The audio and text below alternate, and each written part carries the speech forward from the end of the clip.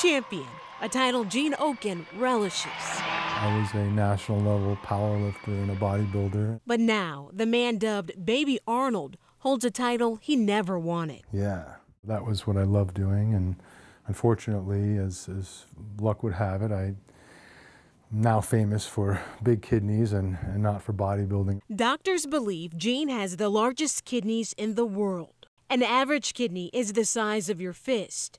Gene's are bigger than a football. I have what's called polycystic kidney disease. This is a disease that is a hereditary disease. He's actually a thin guy, but he had these enormous things inside his abdomen. That's Gene before his kidneys grew. The 50-pound dumbbells he once used for training are the same weight as his kidneys. Yeah, pretty heavy. For years, Gene tried to rewrite his story. Oh, Gene, come on. So he launched an online campaign called Gene's Big Dumb Kidneys, searching for an organ donor.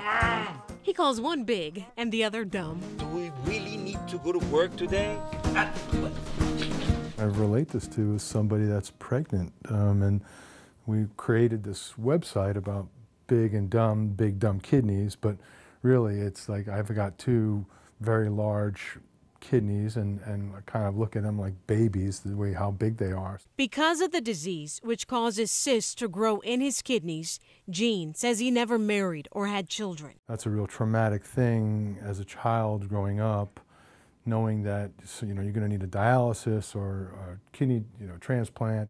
I inherited it from my father, who had the disease. He was on dialysis and he passed.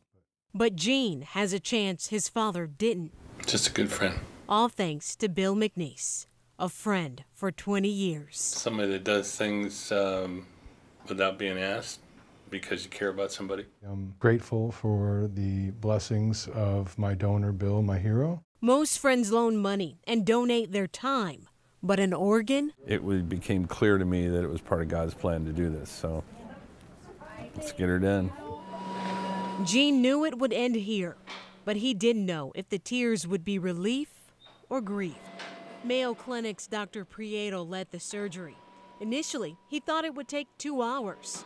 It took 12. His kidneys were enormous, probably the biggest ones I have ever seen. Gene can now see a sight he hasn't seen in years. My stomach was completely flat. I could see my feet, and I was just blown away that it wasn't so round. Friends for 20 years, now family for life. I'm really grateful for you saving my life. Thanks to Bill, Gene is embracing a new title, brother. Because I always wanted a brother, so he's always been my brother. For that, I love you, buddy. Love you too, bro. Thanks. That's why we did this. A title Gene wears with pride. And if you're trying to go for a world record, in the U.S., about 600,000 men and women suffer from that same disease. Julie, I want to tell you tonight, Gene is back home in Southern California. He flew home earlier today. Bill already back to work. Wow, it's an amazing story. Thank you so much, Adrienne.